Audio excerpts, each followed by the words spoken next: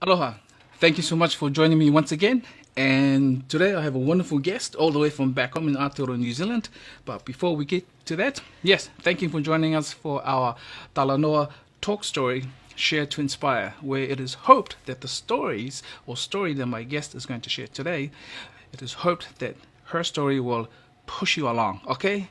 Everybody needs a little bit of push. Get along then, get out there and do your thing and reach your goal, okay? So I'm going to stop talking because I love to talk a little bit more than I should with my intro, but and I just did. No more. Folks, please welcome my wonderful friend here all the way from back home, Miss Roseanne Liang. Hi, aloha. Ta-da! Get on Hi. in. How are Hi, you doing? Aloha. I'm good. How are you? Not too bad, thank you. What's going on with you? It is it's a sunny day here in Auckland. It's Friday. It's the end of the week. Yay. Everything is okay. I mean, the world almost exploded this year, but I think we're just holding it together. Yes, and okay Yeah. is okay. Yeah. I think. Cool, cool. Folks, this is when this short story is when I first met Roseanne. It was in Auckland at Aotea Centre. Your sister, whom she's gonna keep coming into this conversation, but it's about you. Her and I, your sister Renee, we were doing a theatre piece at Aotea Centre, and then we were just chilling at the chairs out there, and I saw you walk along, or actually your sister told me you were walking towards us. So that was the first time I met you. And I got to listen to you two have a little chit chat. And my first impression was, wow, these two are very, very, very, very, very intelligent peoples, and they're very powerful. I was just listening to you guys chit chat. I thought it was amazing. There could be in the story there. I should have wrote down what I heard. But now, here we are. Please welcome my good friend here, Roseanne Liang. Hello again. Hi. Kia ora. Okay, let's go. Please, could you tell us a little bit about you? Who are you? My name is Roseanne. I am the youngest of three daughters. The sister that you speak of, Renee, is the oldest sister. Then there's a middle sister called Ria, and then there's me, Roseanne. I'm the baby. I'm the spoiled one. I I took a different path. My sisters and my dad are in the medical profession in specialized categories. We have two pediatricians and a surgeon, and I took a different path into filmmaking. So that's what I am now. I'm a screenwriter and a director, and I live and work from Auckland, New Zealand. And you are a fine, fine artist. Thank you. So I'm so glad to see the evolution that you have become, the things that you've done, which is great. Okay, well, let's get straight into it. Big question. What has motivated you to kick on in the entertainment industry, and especially as a filmmaker? What has motivated you, and where has the inspiration come from to keep you going? This is a huge question that you're asking me, Misa. It is there's so many different things that have contributed to why I keep going and what keeps me going when I get down. Because I think in the arts it can feel really hopeless. You don't go into the arts to make money. You don't go into the arts to necessarily have a comfortable life. You don't go into the arts to take a lot of rest. It's actually the opposite. Um, there's this old Confucius saying, choose a job that you love and you'll never work a day in your life. And that's nonsense, because when you choose a job that you love, you work harder and longer hours and have no boundaries between your work and your life, because you care so much about what you're doing that you do it 24/7, from the moment that you wake up to the little snatches of sleep that you do get. And it just eats everything. But um, it somehow it seems worth it, because it's creative, and it's vital, and it keeps you alive. It keeps you feeling like life is worth living, I guess. So that's for me. That's how much I care about the arts. So I guess my upbringing was that my parents were tiger parents, and they were all about, you have to achieve to the best of your ability. You always achieve to your very best. We're not going to accept anything less than your best. And if you do, don't even think about doing anything less than your best, because we will not accept it. So so there was that. And so I came from, my sisters were very, they I guess they broke the ground for me, but the ground that they broke was at such a high level. My parents sent us to, do you want to say something about that? I mean, yeah, I was just going to say, hey, so did you have a free ride when you mentioned they broke the levels? Did you just come in and say, oh, I can do this, woo, as opposed to no. No, it wasn't. I wish it was that easy. But unfortunately, they're so ambitious and they're so impressive and they're so good at what they do that the bar that they set is so high that I had to, just because I didn't want to be the stupid sister. I mean, and this wasn't pressure that my parents put on me. This was pressure I put on myself, is that they set the bar so high that if I didn't reach that bar, even just basically reach it, then I felt like I was a failure. I was the dumb sister. That's how I thought, I guess. I think maybe I was naturally or genetically disposed to being a competitive, ambitious person. But certainly my parents instilled in us a really strong work ethic. And it wasn't, it was academic, it was math, science, literacy, but it was also piano, ballet, speech and drama. Wow. So a very holistic approach to skills and talents. So that keeps me motivated, that I can't not do something, because to do nothing and to be lazy is the worst thing, I think. Yep. And that's been drummed into me since I was a kid. I totally agree with you. You got to do something. Hey, yeah. You mentioned there's some beautiful gems that you brought up. You mentioned work ethics, and you gotta. Sorry, that reminded me of, you being in NZ, as a rugby mad country, you gotta be when you're at the top of the level, you gotta be there. As the All Blacks, you gotta stay at the top. Your work ethics, to get there, you gotta stay there. And sorry, I just had to bring in sports there. But you also, yeah. You also, we have to talk about sports. Yeah, when you're at the top of your game, you gotta have good work ethics. You also mentioned that saying, do something that you love, and da da da da. Yeah, sometimes it doesn't work out, right? But could you talk about? You mentioned Tiger family. Can you explain to me, to everyone, what do you mean by tiger? I think we all know, but in your own words, what do you think by tiger, and what is the tiger parent? I thought I heard you being a little bit of a tiger, but could you, because when we're talking about work ethics, you gotta, and all these other activities that you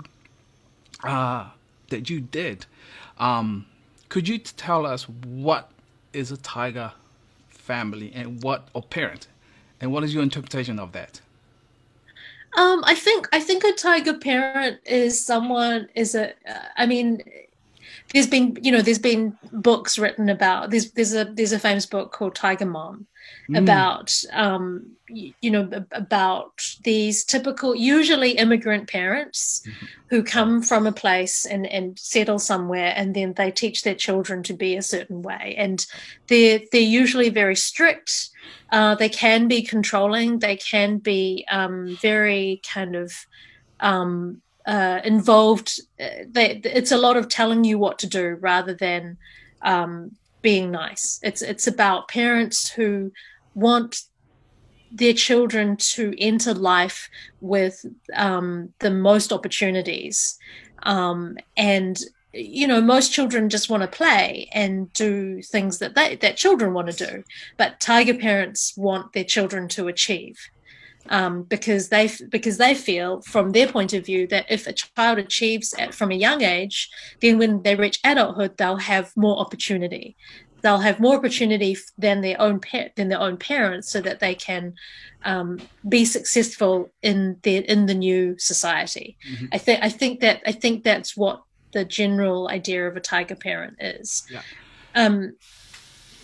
But I mean, tiger parent comes with a lot of negative connotations. It can come with negative connotations, in that tiger parents are strict, they're not very loving, they're not emotionally open, and that's, over time I think I've softened on that. I think my parents came from a traditional Chinese upbringing, and I grew up in a Western liberal upbringing in New Zealand, and I always thought that my parents didn't love me, or they weren't proud of me. They were always just telling me off.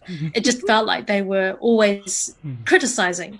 Yeah. But I think over the years, as I've matured, I realized that just because my parents tell me off, and this is quite common amongst immigrant parents, is that you'll come home and they'll say, "Have you eaten?"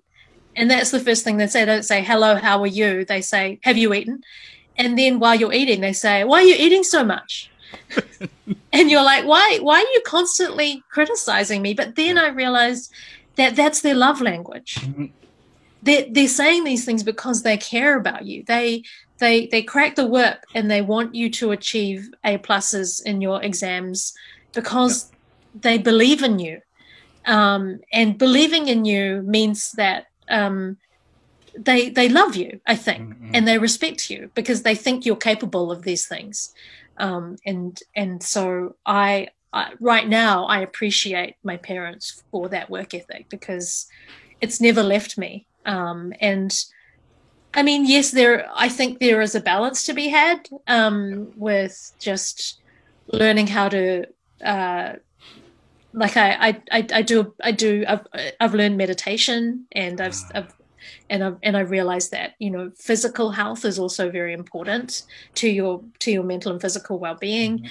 So there is a balance to be had, but I love in learning how to have a good work ethic. I end up enjoying work. Work is not work. Work is my calling. So it feels good. It feels good to work for me. Wow, that sounds so familiar. We better move the topic along. Okay. We've talked enough about that. Yeah. I don't want to share my stories about it. But, well, you are so right. Love can come in different forms, right? I guess we just have to learn or see the code to be able to understand that. You do speak a lot of, those are wise words, and they do sound familiar to not only my upbringing, but I'm sure for a lot of other people. Do you think that, so I'm going to go back. As a child, when you heard those words, what are you doing? Should you be doing this? Should you do that? Do you think they kind of harden you up to consider, well, why are they saying all of these things to me? I should, toughen up, so to speak. That probably comes from that mentality of being in a sport mad culture back there. But did that kind of tweak your thinking at such a young age? I think I was always quite a strong-willed person, and I think really it's about everyone is different. Everyone, nature versus nurture. Some people come out naturally shy. So if you're constantly criticizing someone who naturally needs a different method of being taught to, then I don't think that mode of parenting is particularly helpful. It just so happened that the three of us were overachievers, and we when my parents said, I will accept nothing less than an A+ on your maths exam, we were able to achieve that. But if I was really bad at maths and they kept on going, why are you getting these terrible marks? Why are you doing this? I would have felt hopeless. I would have felt, that I'm nothing. I'm worth nothing. But because they knew and I knew that I was capable of it, then it was a slightly different situation. I'm not saying that it's good for everyone. And certainly I know of other immigrant families where you have tiger parenting, and you've ended up with children who just are resentful and have heaps of self-esteem issues. But I think my dad was he's a debater. He was a debater when he was a kid himself, and so I learned how to debate. I learned how to argue. Do you know what I mean? Like, argue in a robust way that doesn't, that isn't destructive. Critical thinking, I guess. I'm reminded. See, as you know, doing research is a wonderful thing. So I did a little bit of research on you. Oh, thank you. Your successes, the successes you have now, they're wonderful. But I want to take you back to a moment in time where this was a huge thing as a teenager. You got, sorry, my notes are sideways. You went to St. Cuth's, right? Yeah. I found out you got the ducks. Yeah, but this was what I mean by the bar. My two sisters had been ducks before me. Oh, wow. Yeah, so that year for me was just like I was biting my nails, because if I couldn't be ducks in my year, then I would be the stupid sister. No, but I know I keep saying that, but and it's really wrong for me to say it, but this was me putting pressure on myself. I didn't want to be the one who didn't get ducks. But that's so unfair, right? Like, it's like. But look at that, you achieved so much. I did, but I didn't have a very good year at school that year. I'm just saying. It was incredibly stressful. Oh, maybe it made me stronger. Yeah, maybe. I can only imagine. That's I guess that we could look at that as sort of indirect motivation, perhaps, or maybe too much pressure. Maybe you achieved so much at a young age, and that's such a wonderful thing. Hey, come on! Thank you. I mean, it's little pat on yourself. It's gone now. Yeah, I don't have to worry about that. That was years ago. That was. What, 25 years ago. So I don't have to worry about that anymore. Yeah. 10 years ago. Yeah, 10. 10. Wherever the conversation goes, I'm always excited where it will take us. But I want to kind of stay on this a little bit longer and go to one of your early movies, which is My Weddings and Other Secrets. Mm-hmm. Was there a lot of pressure to tell that story and to tell your parents that story and to share that story? That one was a tough one with my parents. Like I went to film school instead of medical school, and they were okay with it, actually, because I was doing a conjoint science degree. So they were like, "Oh, that's all right. If she crashes and burns for her movie career, then at least I was doing a computer science degree." So very smart, you. Right. So they were like, "Oh, you can always get a job in IT." So they were fairly supportive of that choice. But so this is what I mean by I didn't know what my parents' love language was. I thought that they didn't love me. I thought that they were being mean and malicious. Because when I was in love with my boyfriend of 5 years, I'd been with him for 5 years, and I wanted to marry him, and they just were like, no, they were, and if you insist on wanting to marry him, then we might disown you. So I was like, I didn't understand that. Having grown up in New Zealand, I didn't understand why they would act this way. The only way that I could understand why they would do this is that I figured that they didn't love me and they didn't care about my well-being, when in fact this is what I mean. I hadn't decoded, I didn't have the literacy to understand their modes of showing love. And so when I was going through this emotional turmoil, some people might write in a diary, some people might do a painting, some people might punch a wall. For me, it was picking up a camera and making a documentary about it. Yeah. Right. And so that documentary, Banana in a Nutshell, went to the New Zealand Film Festival. And then at the festival, John Barnett, who was then the head of South Pacific Pictures, which had made Sione's Wedding, and he was also behind Whale Rider. He came to me at the end of the screening and said, "Do you want to turn this into a feature film with you directing it?" So of course that. What did you say? I think I just sort of stared at him.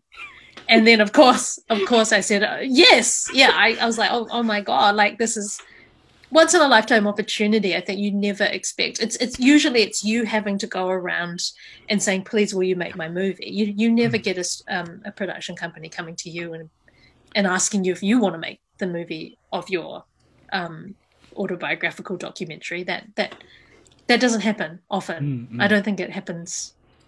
I don't think it's happened since. So, or before. So it doesn't happen. Yeah, I'd have been pretty dumb not to say yes. That's a great story. Such a beautiful story to hear somebody took interest in your piece, in your personal story, and say, hey, this is worthy. This is worthy. Yeah. Look at all the experiences that you as a young person went through to get this going.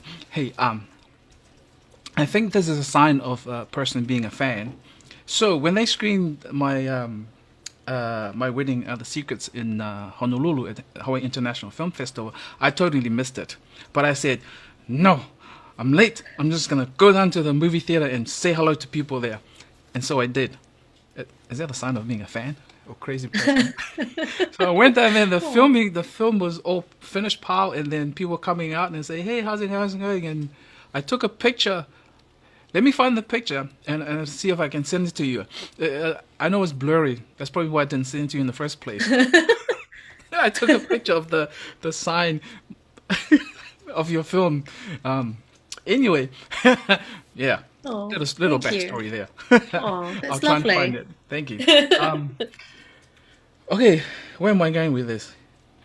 Your stories is so close to some experiences that I've gone through and know of others. So thank you for sharing that. Oh, I had somewhere to go. I had somewhere to go with this. Oh, yes. That moment when you were asked, do you feel that was... So when you were asked to direct or to create My Wedding Secrets, do you think that was a highlight? Or would you think that moment sort of propelled this momentum for you? Because I know before we get there, other stuff had happened before, right? How much of a significant moment was that for you? There was a huge moment. Yeah, I mean, you could say that having my documentary accepted into the film festival was a really big moment. Bill Gosden, the director of the festival, recently passed away, and I owe him, and so do many New Zealand filmmakers. We owe Bill so much because he cared so much about New Zealand stories and New Zealand film, and he put it out into this world-class film festival. So that was a turning point. John Barnett coming to me at the end of the screening to say, did I want to make a movie of the documentary, was a turning point. And then I would say that the movie did. The movie showed it in Honolulu, and it did well in festivals, and it did well in New Zealand theatrically. Yes. But then it stalled. It didn't go anywhere. It wasn't shown theatrically in any other country. And I remember going to London to meet our sales agent. So these are the people who are responsible for putting it out into the world. They do deals with countries to see whether or not the project will be shown in theaters, or how it will be distributed through iTunes or whatever. And I said to them, "Oh, what other countries is my film going to show in the theaters?" And they said, "It's not going to show in any other countries in the theaters." I was like, "What?" And they said, "No, it's not going to show. We're not going to put it out for theatrical. It's going to just go to iTunes." And I was like, "Why?" And they said, "Because romantic comedies and dramas, no one goes to the theaters to pay for anymore. And especially not if they don't have any stars in them." Wow. Which is like, if you don't have Keira Knightley or Hugh Grant in your movie, then you don't go to the movies you don't go to the theater, because you're looking at $15 plus a babysitter, plus parking, plus popcorn. Right. By the end of it, if you're going with your partner, it's $100 plus. You want to go see a big movie. You want to see a studio movie with lots going on. You want to have a good time. Quiet, personal independent movies, you don't go to the theater anymore. This was 10 years ago. This was back in 2011. And I would say that even me feeling sad and bad at that meeting was a turning point. I think I learned something because they were right. They were absolutely right. Like when I go to the movies, I go to big movies. I go to see Batman. I saw Chris Nolan movies. I want to see Fincher movies. I want to see the big movies. I want to see action movies. And it made me realize, my first love was always action film. It was always Indiana Jones, Die Hard, Star Wars. Those were the movies that I get really excited about going to the cinema to see. Wow, So we gotta grab a bunch of people and go to the movies with you. Take us your top 5 action movies. Right. It must be a great film. Yeah, to follow you would be great. I don't know. I mean, I love. There are very special movies that last the test of time. Like I watch Die Hard every Christmas. That movie never gets old. Like I love that movie so much. I realized at that moment I had to come back to my first love. My first love was always genre movies, was always action, maybe horror, sci-fi, but mainly action. I grew up on a lot of Jackie Chan, Golden Harvest, Hong Kong action cinema. In the 90s, I was obsessed with Korean action cinema. So I realized that was a turning point. I mean, I loved making personal, independent movies. I love drama and I love character, but I also love action. And I can, just because it's not normal for someone like me to make action movies, just doesn't mean that I can't go after that. Yeah. I too enjoy the action films. I want to talk more about that, but oh yeah. When those distributors or the agents that talk to you about your film not being a theatrical release, must have been a low point, because you've had all these success, and for somebody to put a big wall in front of you, that's no good. You did not consider stopping right there and then, right? Did I just give you another boost? I'm going to keep going. Yeah. I mean, if anything, it was a reality check that I needed. I needed to listen to that person. I don't bear any ill will towards those people. In fact, I think I have to thank them for being honest with me, because if they hadn't said what they said, then I wouldn't be, it wouldn't have led me down this path, which was that I need to think about why people go to the cinema.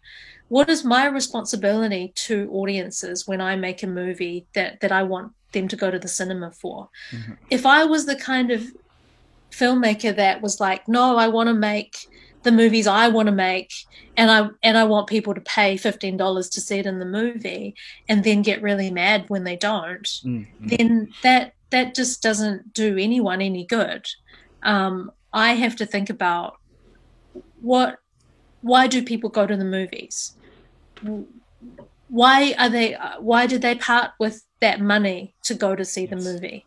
I have to provide a good time, whatever that is. I have to provide spectacle. I have to provide really great story. I have to write great characters.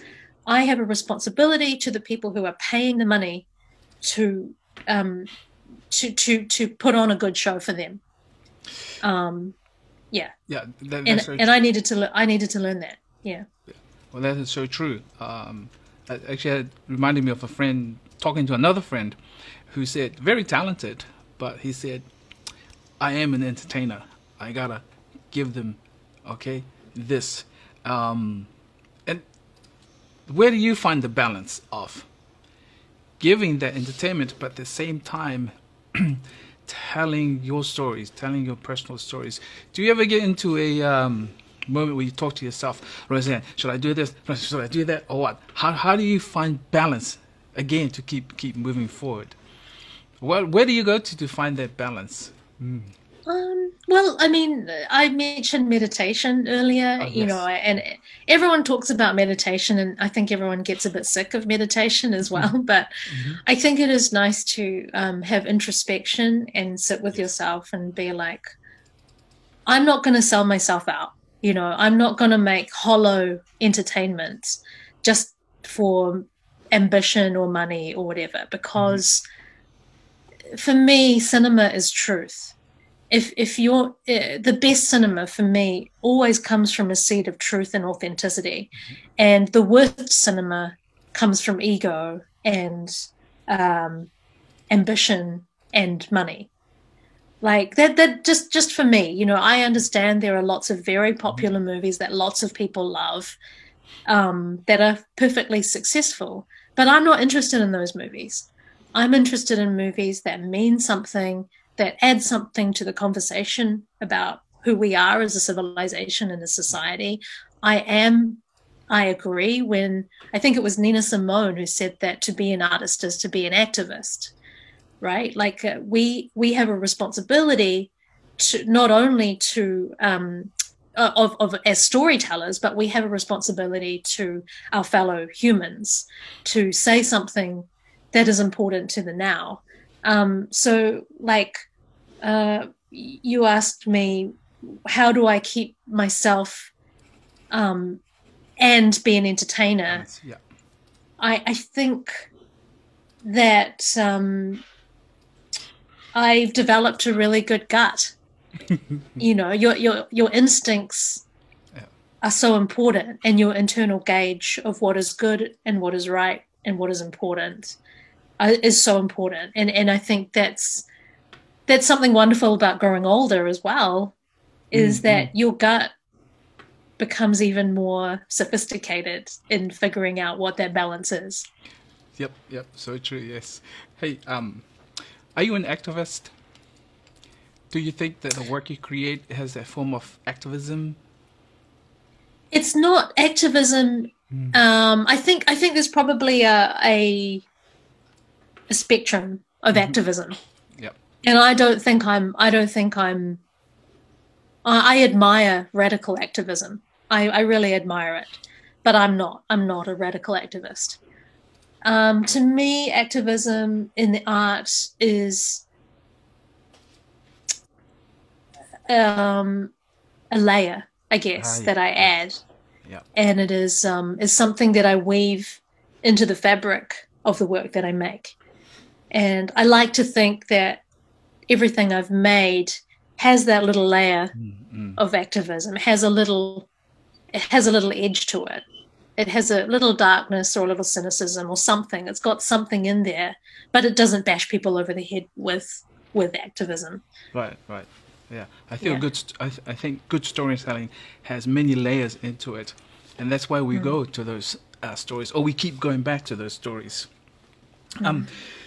Hey, look, I know we're going to run out of time, but so I'm going to quickly push on.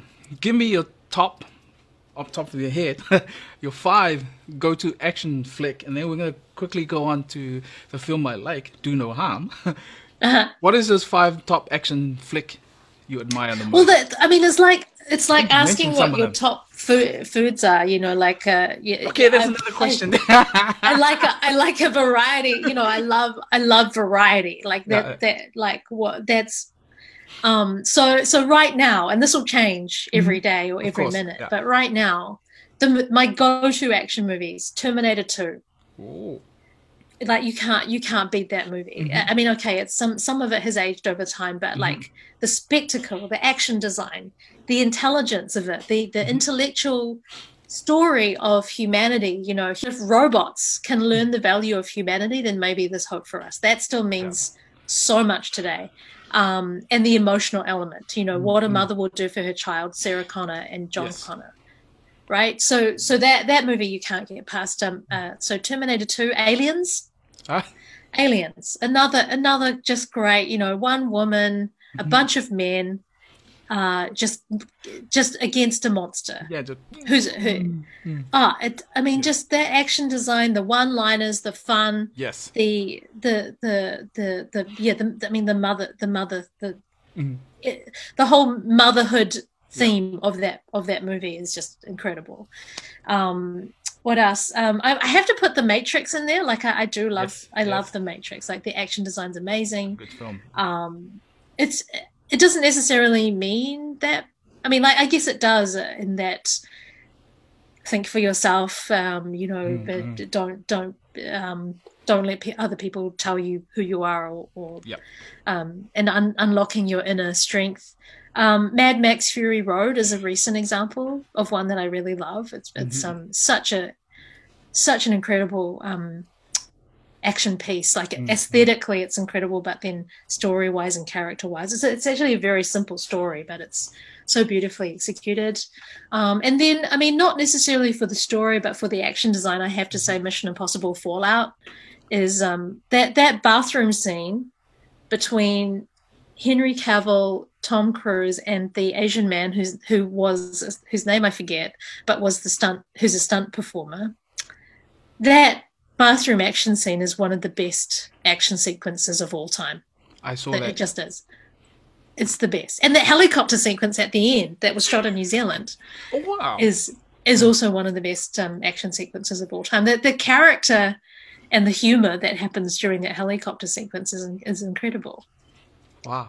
Those are very big top 5 from you. Yeah. Is that 5? I think that's 5. Yeah. There you go, folks. You've heard it right here. Roseanne Liang's top 5. Yeah. Definitely, I think we should follow you next time we go to the movie theater. So, do no harm. Yeah. For me, as a fan, when I saw that, I did go, wow. The cinematic stuff that you put in there, the slow pacing of it, the quality, what I mean by quality, the lighting, I guess. You just added a very nice touch to your piece. And then your piece went boom. I was like, what the? This is Roseanne's film? Oh my God. Short film, but it packed a punch. Cliche. But to me, it just, it started off like this and then boom. I said, ooh, I like this. You are an action fan. Yeah. Yeah.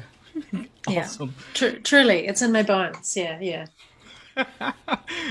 Did you have little the sibling rivalry in where you guys trying to outdo each other physically or in sports, or what? You must have, or no? No, that was the only subject at school that we sucked at. We sucked so much at PE. It was so bad. Like honestly, I was always the last person to get picked for the team. I was always like the last person in the cross country, the shortest. Like when we did long jump, I remember my classmates laughing at me because I couldn't jump.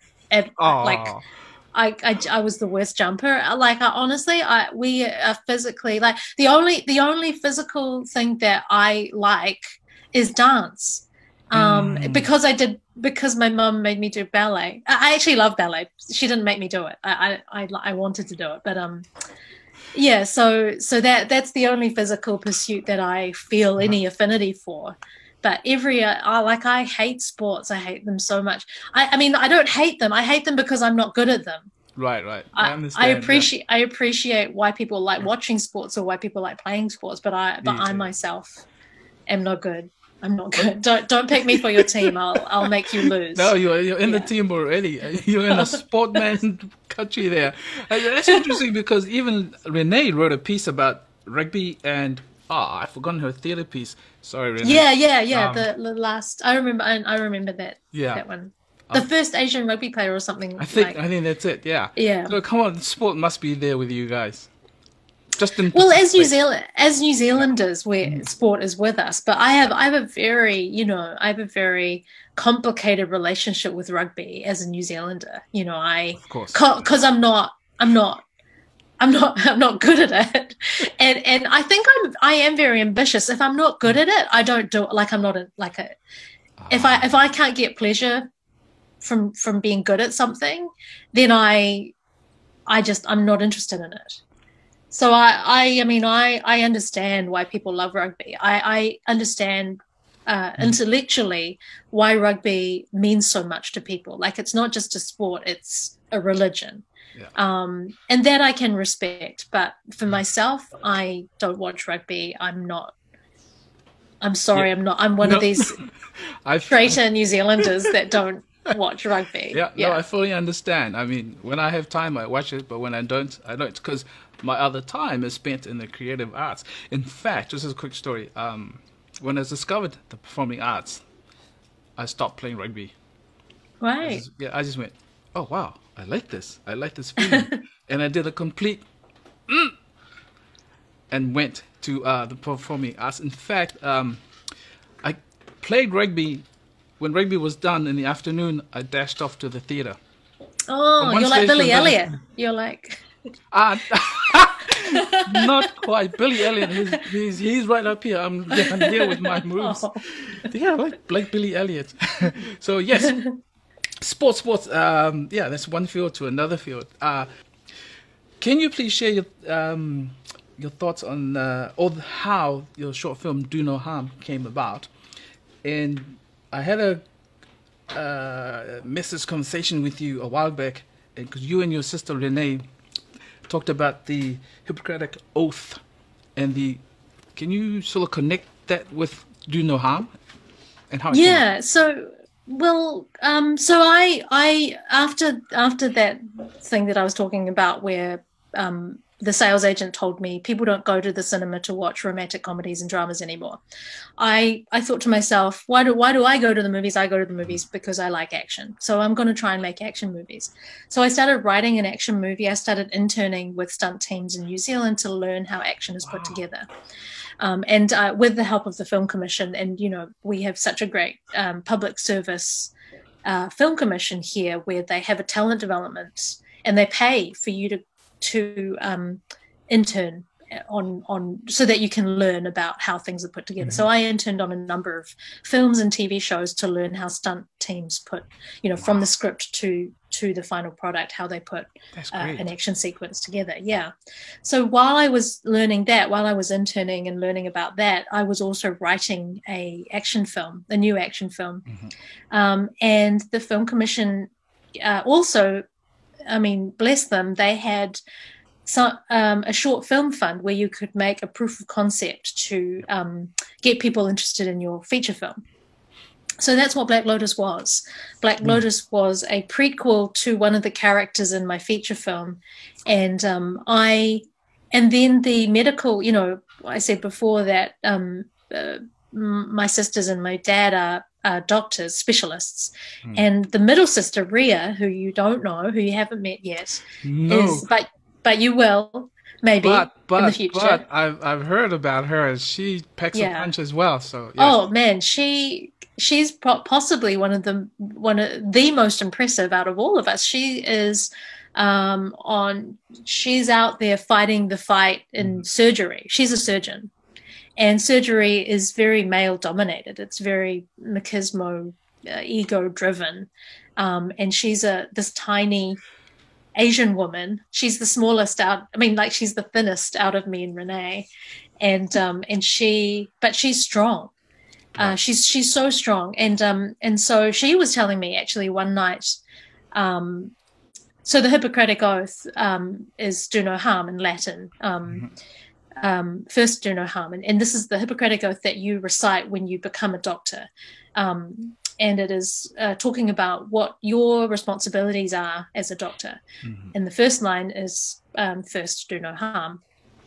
And so she was working one night in the ER, and she was the lead, from what I understand, she was the lead surgeon on that night. This man comes in a bad way. He's been attacked. He's been attacked by a group of people.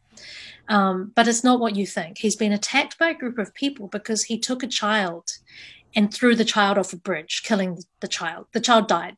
Wow. And the mob tried to kill him because of what he did. And he was taken to hospital. And my sister was looking at this man, and she's a mother, and she knows what he's done. And she said to me she had to repeat the Hippocratic Oath to herself because she could have let him die. It would have been so easy not to treat him and let him die. Yeah. But her job as a physician was to first do no harm, and so she saved his life. That was her job. Wow. And I just found that ethical push and pull so interesting, and that's made it into its way into the short film. That's some drama there. Yeah, That's some real drama there. yeah. She's the real deal, man. You know, she's the Well, one on the Renee and her are on the front lines saving people. Hey, and you. And Three of you. Maybe. Yeah. Well, thank you. Or you're saving people through other avenues or other platforms. So, where has Do No Harm gone to its development? Is it? Do you think you could do a TV web series of that, or? I think it was just a great short film. Oh, thank you. Do No Harm opened doors for me in a way that I could never have imagined. Like, you know how I was saying that I want to make action movies, and I want to make Hollywood action movies. Mm-hmm. It's when I think about Terminator, Aliens, Mad Max, Fury Road.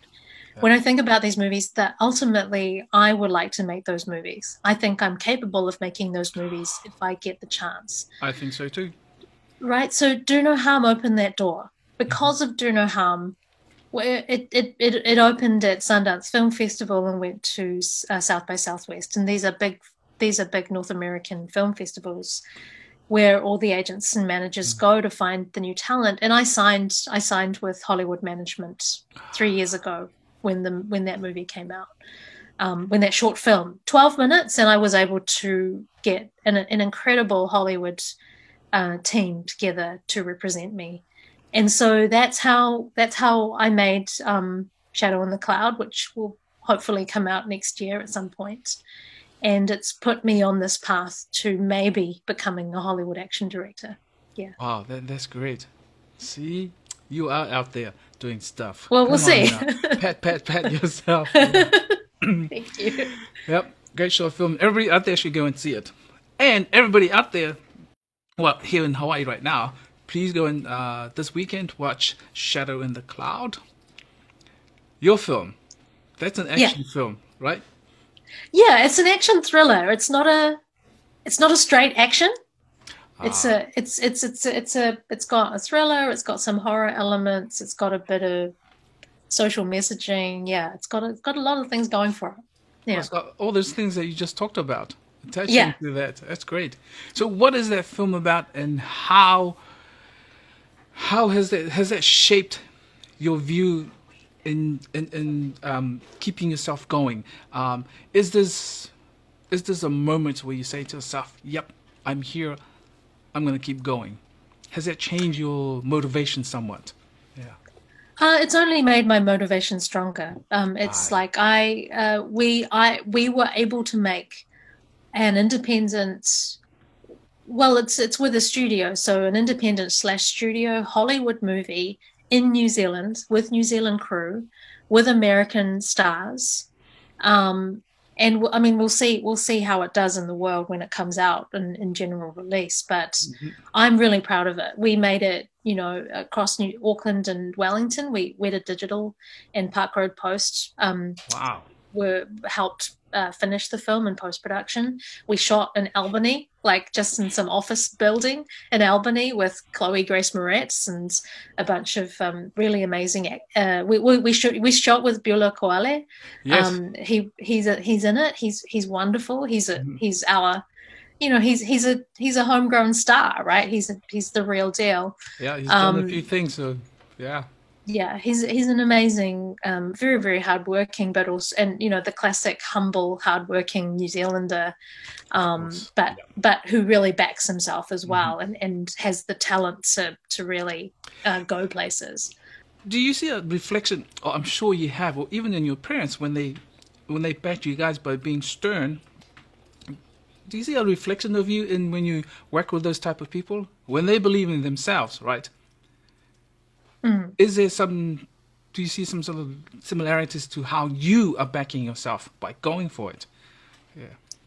Yeah, I definitely think so. I think self-belief is something that my parents gave me. I guess it was always in me. Like I said, I think I came out into the world a very ambitious and willful person, but they shaped this self-belief. They were like, you can do this, you can achieve it. And over the years, I've realized that that in itself is privilege. You know, we talk about privilege. It can be financial privilege. It can be social privilege. But the privilege of believing in yourself is a privilege, because some kids grow up being told that they'll be nothing, that they'll amount to nothing. They're no one, you know, who do they think they are to think that they're going to achieve? I never had that. I never had that thing to overcome.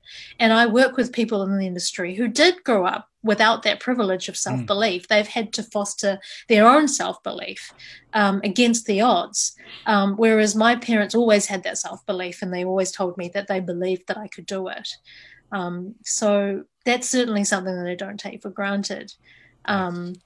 Yeah, so I think, almost everyone that I work with who is successful has self-belief.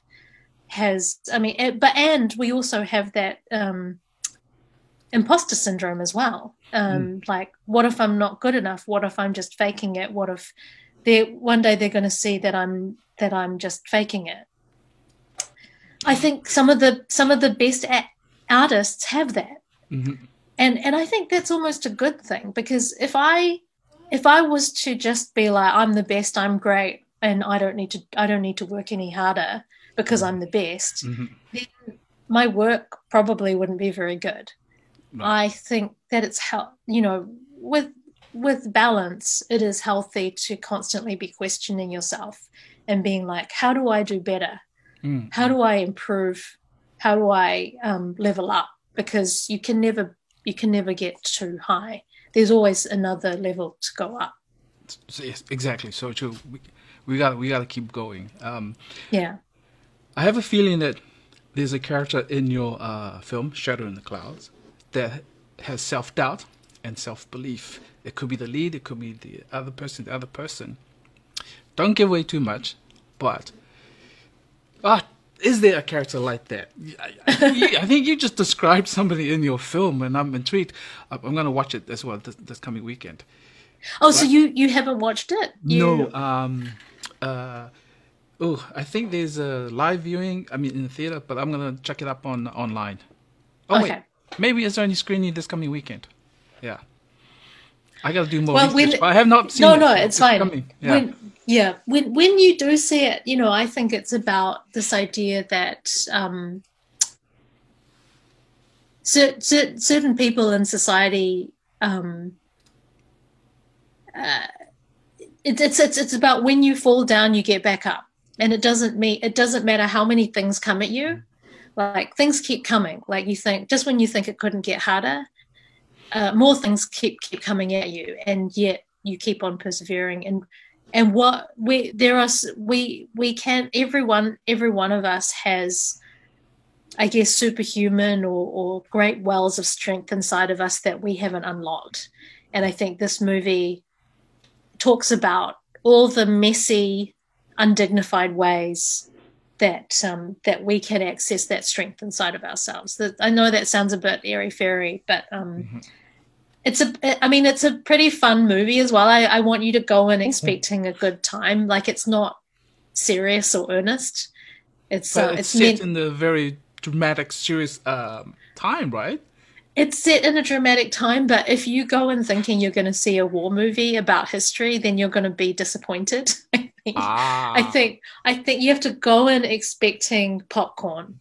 You know, just expect a popcorn movie, and I think you'll have a good time. Yeah, but if you go in thinking it's serious or earnest, you're not. You're going to be disappointed, I think. Okay. Yeah. It's just a fun movie. Yeah. Fun is good. Fun, action, bit of drama. You mentioned a bit of horror. Yeah. How much different type of genres did you put into this film? All of them. All of the genres. All of them.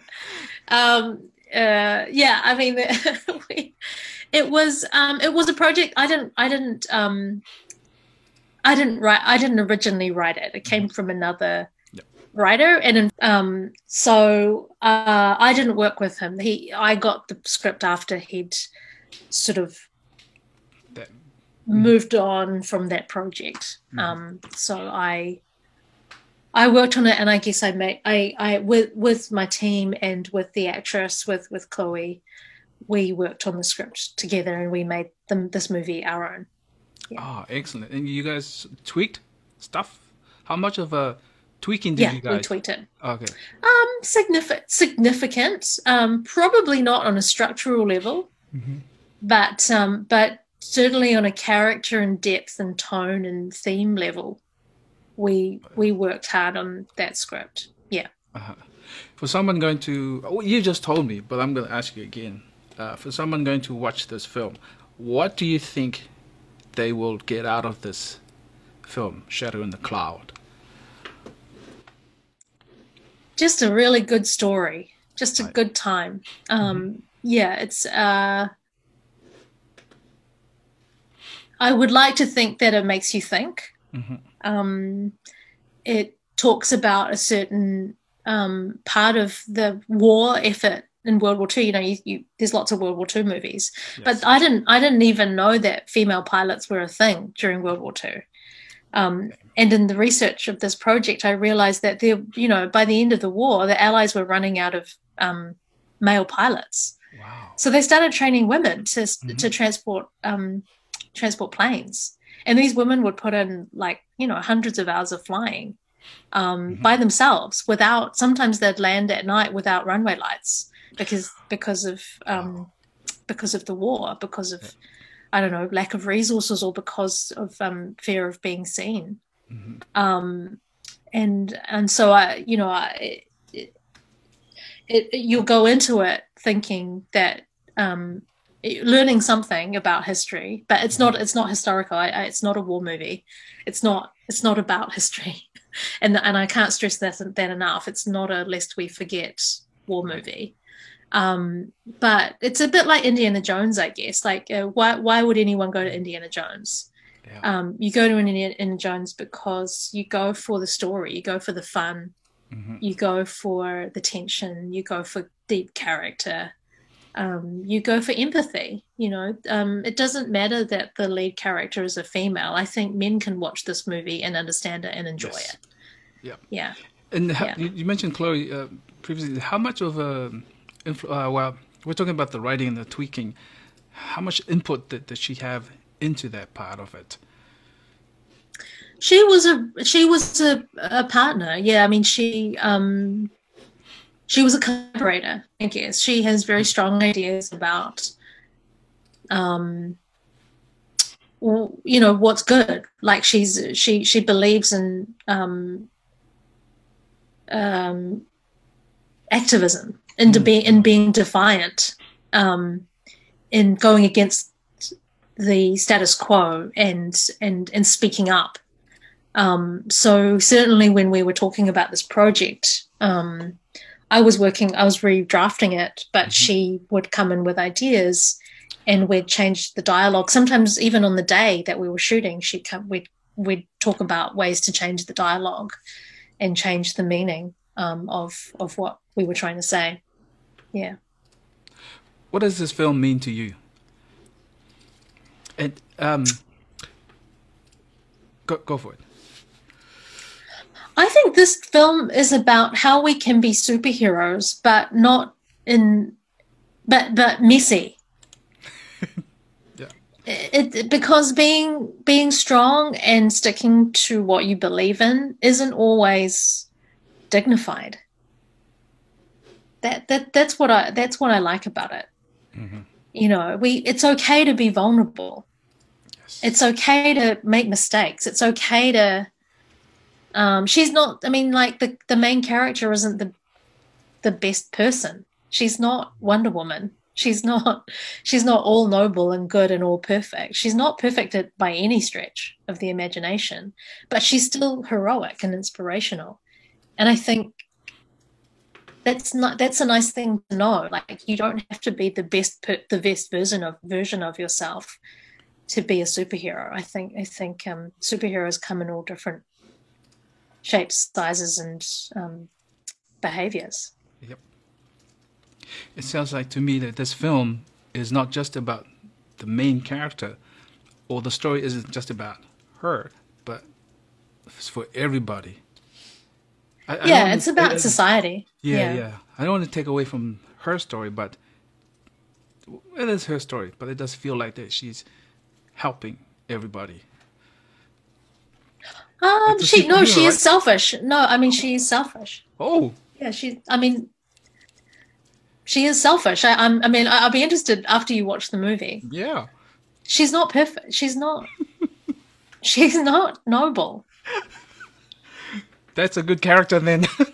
I mean, she's just a good. She is a good character, and that's. I think there needs to be. Well, I like to see characters that I haven't seen before. I haven't seen someone like her before. Yeah.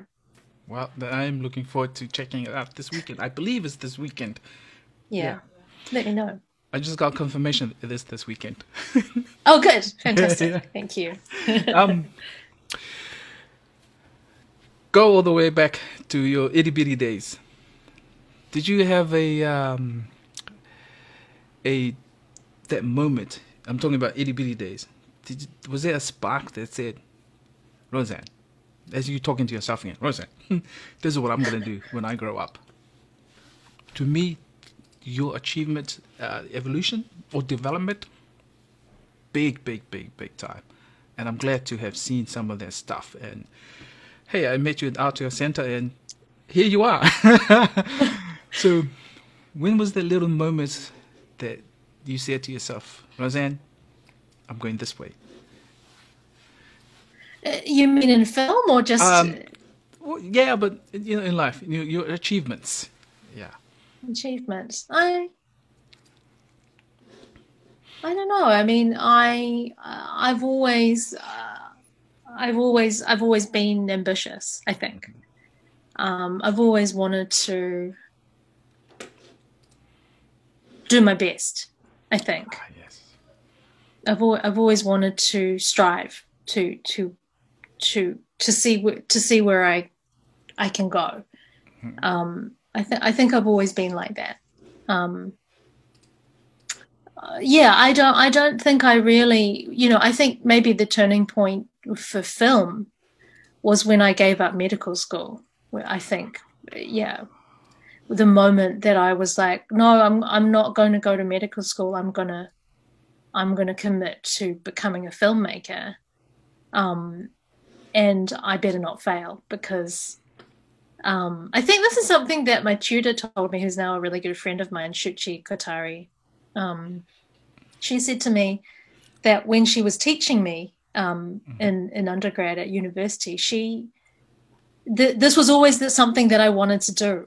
Like that, there was no question about whether I was going to get there. It was really a when.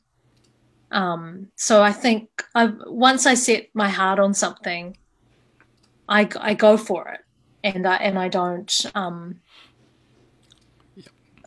necessarily. I mean, like I said, I suffer from self-doubt as well. There's self-belief, but there's also self-doubt. And I think the thing that motivates me is that and this is something that I do now actually. That I realized that when I was a kid, I was I lived on external validation. I needed an A+ to tell me that I was good. I needed an award to tell me that I was worth something.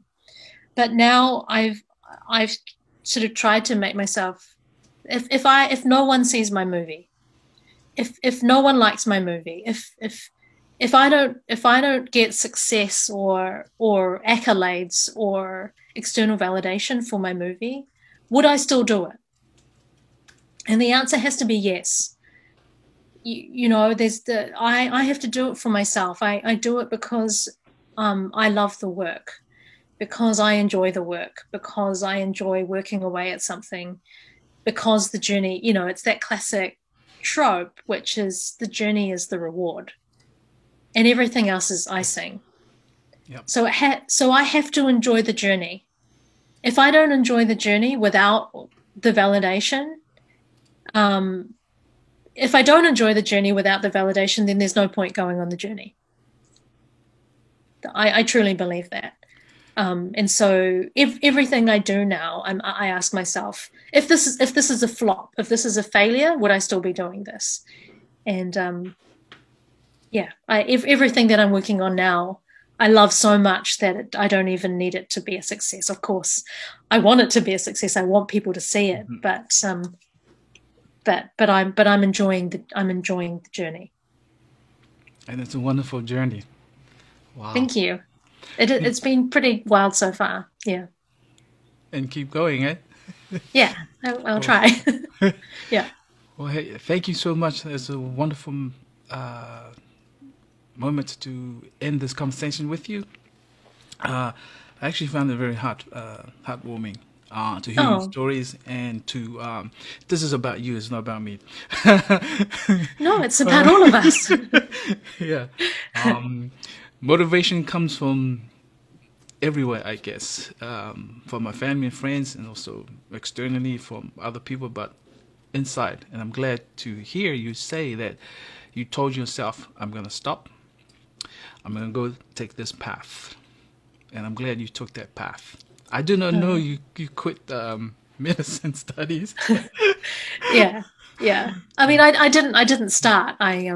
But I was accepted into medical school. Oh, I see. Yeah. And my sisters, actually, I have to give credit to Renee and Rhea for not stopping me, but questioning me, saying, "Why are you going to medical school?" And I said, "I don't know. I'm doing it because you're doing it." And they said, "That's not a good reason to become a doctor." So, yeah. Well, I'm glad. See, sibling love is sisters. Yeah, cool. Yeah, sisters. Well, thank you so much, Roseanne. I'm going to quickly close this, and then we'll say goodbye. Okay.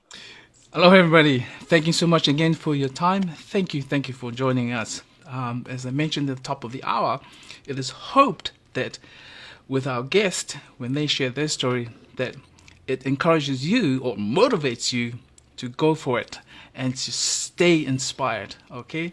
You keep going. You can do it. Climb that mountain and then sing us a song from the top of the mountain, or even keep going, okay? So today I really enjoyed this conversation with Roseanne Liang. It was very, very heartwarming. And folks, friends and family, please give my good friend here a huge applause from wherever you are.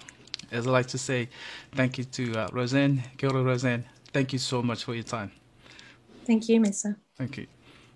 Aloha. Bye.